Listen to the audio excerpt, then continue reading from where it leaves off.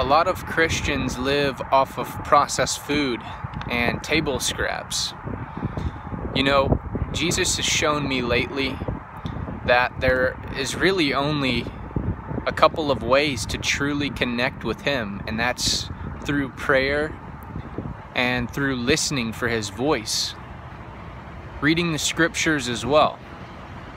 But outside of that, everything else is just processed foods. It's just table scraps.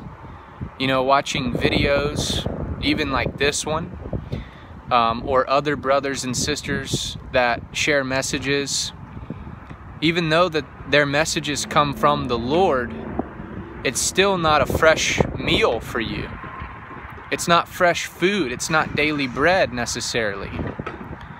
The Lord can use His servants, and of course He does use His servants to relay a message.